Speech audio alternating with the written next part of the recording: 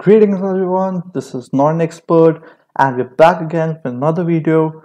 We're basically going to solve the third problem in the daily coding um, problem statements. So let's just get right down to it, right? Okay, so this particular problem is pretty hard. It's actually showing medium over here, but I feel it can be categorized as hard. Uh, and the problem was asked by Google. So yeah, you can expect something over there. All right, cool. Let's get down to the problem statement. The problem statement defines that given the root to a binary tree, we need to implement a serialize function which serializes a tree into a string and deserializes it uh, into the same tree. So we've given the structure and it seems pretty okay. This is the structure that we have, and basically what the problem statement is telling us to do is that we need to implement a function which is a serialized function which is going to perform serialization. So if you don't know what serialization is, it's basically a method of converting an object into a stream of bits or bytes or whatever you want to call it, right? The reason for this is because let's say that um, you have another server that you want to communicate with, right? So over the network, for you to pass an object, you need to convert it into a stream of bytes, right? And while you do that, when that entire operation happens, the data is sent over to the next server, and the next server needs to deserialize it so that it can understand what was the exact object that you had sent out. So there are a lot of practical applications for this problem. It's a really good problem as well. Unfortunately, I was able to find a problem similar to this on LeetCode. So let's go down to that problem. All right, cool. So as you can see here, the problem which is given, the title of the problem is Serialize and Deserialize binary tree. It's almost the same. They've explained what serialization is, and they're given this thing. So they are trying to they're making us understand that, hey, you still need to implement a serialize function. And they've given a little bit of an interface to us to code this out. So basically, if you go through this editor, we have the same tree node representation, which is pretty simplistic. There's not much there. But the code which we're going to have to write is going to be written over here. So the first thing that I would urge you to do is make sure that make sure that whatever you're trying to implement, right, you're trying to do it on your own. So I would say that please pause the video. And yeah, so I'm going to get directly into this problem. So let's get down to it. So let's just look at, so this is the first time I'm actually doing this problem. And it seems like we're just creating an object out of this class and we're just calling the functions. Root is just, I believe, we don't have to worry about it. It's just a tree representation. Cool. So I'm sort of thinking about this, and the few things that are sort of coming to my mind is that in the problem statement itself, there are a few hints which are given down. The first hint which is given is that serialize is going to be converted into a string, and that's a cool thing for me to understand, because if it's going to be a string, how would I understand what exactly is its representation? Uh, by that, what I mean is, how would I know when the null occurs, whether it's on the left hand side, whether it's on the right hand side, and so on and so forth, right? So if we look at this particular example, how do I understand, like, the 2 over here is basically the left node of 1, right? For this reason, what we can do is we can store our variables in a pre-order traversal way, and we'll perform pre-order traversal, and basically we're going to store all the data inside a list, right? It's pretty simplistic for now, but then you would be asking me, how would you understand, like, this is null, like 2 does not have any children? The way we can do this is basically we can contain a delimiter, which will help us understand that, hey, there's no value over here, this is completely empty, and that's it. So cool. So the way we can sort of make a delimiter is I will just call delimiter, and we'll just give it hash or something, some value, some xyz value. I'm giving it hash because I'm assuming that the value which is going to be given inside my node is not going to contain that particular hash value. If it is, then we're screwed, but I'm hoping it's not. Cool. And what do I say? Whenever you're starting with a problem, always start with the base conditions. It'll give us something to start on. So we'll just say if not root, that's the only base condition that we can get, return an empty string. So the serialize function is going to return a string no matter what. The next thing that we're going to do is we're going to create a temporary array. This array is just basically going to contain all the node values, right? And again, it's the same reason what I just described before why we're trying to do this. It's pretty simplistic. And now what we want to do is we want to call a recursive traversal on the we want to do the pre-order traversal, right, on the root. It's a little tricky though. So what we can do is we can sort of create an inner function. So let's just make a quick inner function. Let's call it traverse. Let's pass in the root to this guy. It's pretty simple. We would need to pass in the root so that we can understand which particular. Actually, let's not give it root. Let's give it node. It will be better for us to understand so that we can traverse through each and every single node. And the way we're going to go about this is that it's exactly similar to what we do in pre-order traversal, right?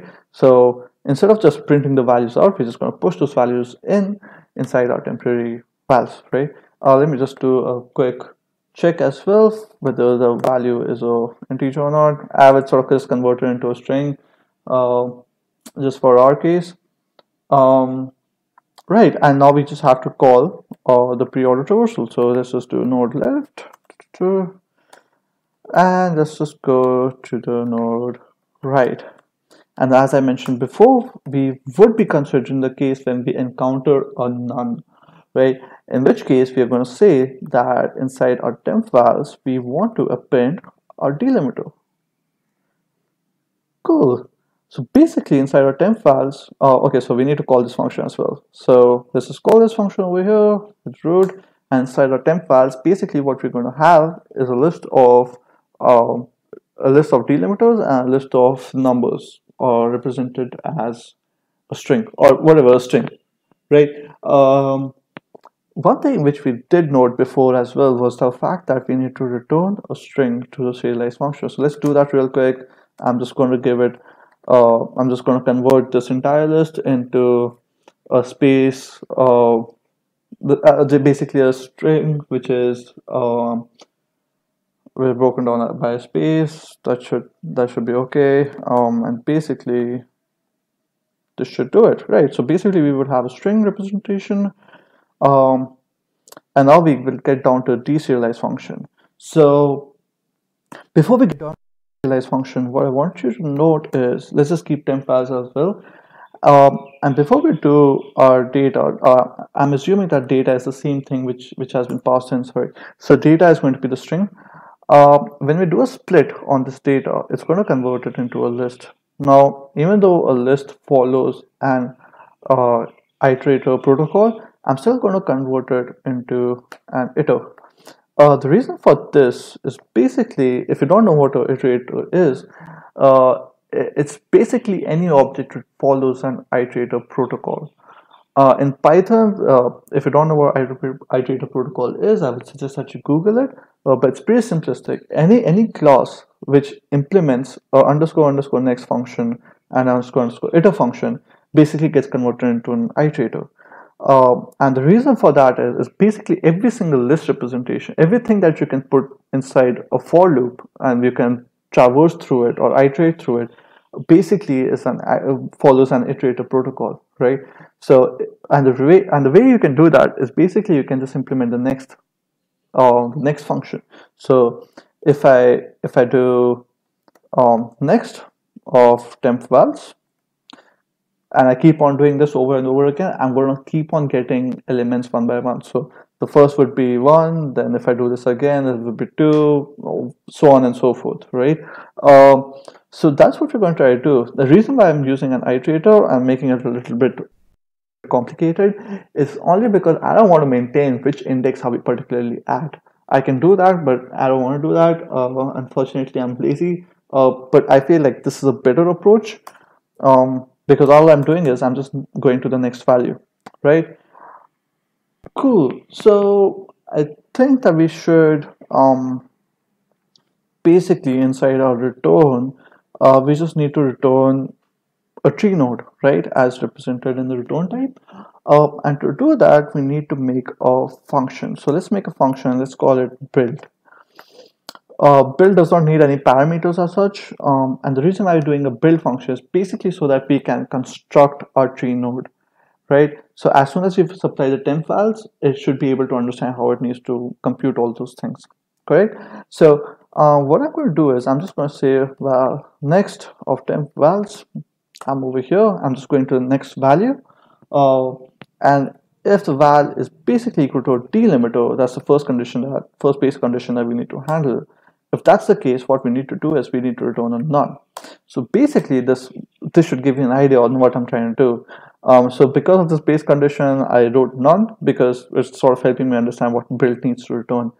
And this build inner function is basically going to return a tree node, or I'm hoping that it does. Right. And now it seems pretty easy, right? Because all I have to do is, since we did pre-order traversal beforehand, I just need to do the same representation of a pre-order traversal while building the entire thing.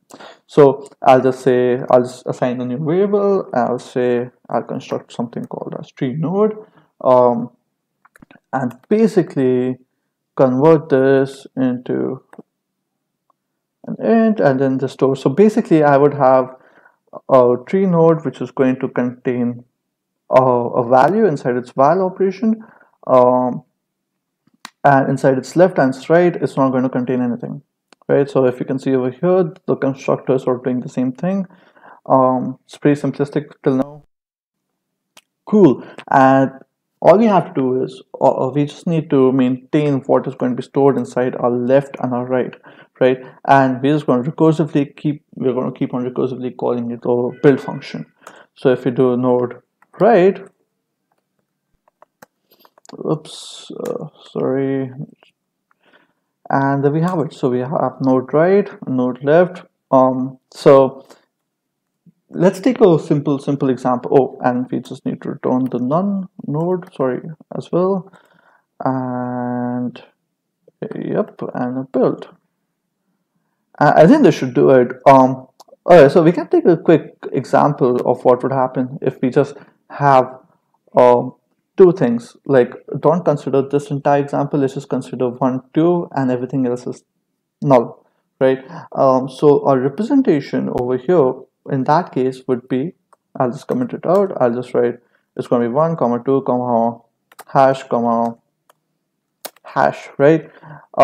And when this thing is going to be supplied to our inside our data, when this thing is going to be pushed in, what's going to happen is I'm just going to say that, you know, as soon as I get to the next element, which is going to be the first element, I'm just going to push that, make a new node out of it, push that inside my node, and then basically I iterate the left portion. So the left portion is going to call this thing recursively. It's going to come here to 2. Then 2 is going to be made out, and basically as soon as 2 is going to get built out, the left and the right in this scenario will be hash values. So it's going to come over here, it's going to go to the delimiter, and it's going to return a none, and this thing would be a none, and this thing would be a none as well. So when this node gets returned back to the one recursive call, at that time what's going to happen is we're going to have a tree node where we have 2 and hash, and that thing is going to be assigned to our left. So it's going to be 1, then 2, and then so on and so forth. So it's pretty simplistic. I believe, I think that, oh, and I think it should be 1 comma 2 comma, and there should be one more hash. Sorry, that's my bad. Another hash would be there just to represent what's on the right hand side of the 1, right? And that's it. So basically I think this should work. We've taken a simple example as well to explain our approach, and yeah, let's just try running it. Whoops, sorry. And we are running it, and I believe this thing is running fine. Let's just submit our solution, see what happens. Okay, so we're missing out on one condition. So what's the condition here? Oh, all right. So yeah, so this base case over here is sort of it's not running correctly. Actually, we can just remove the space case. It's not required anymore. So let's just go ahead and run this again. Hopefully this should work. It's taking a little bit of time, but hopefully it should run. Oh, and yes, there it is. So basically our solution is faster than 90% of all the Python online submissions. You don't really need to worry about those things. I would say that don't really, I mean, it's okay if it's fast, it's pretty good. But don't worry about it. We just need to solve the problem for now, and that's it. So that's it for this video. I hope this entire approach was easy for you to understand. If it's not, do let me know in the comments below. And of course, I would be pasting in the lead code or link in the description below. And like the video and subscribe. And I hope to see you in the next video. And have a good day. Thank you.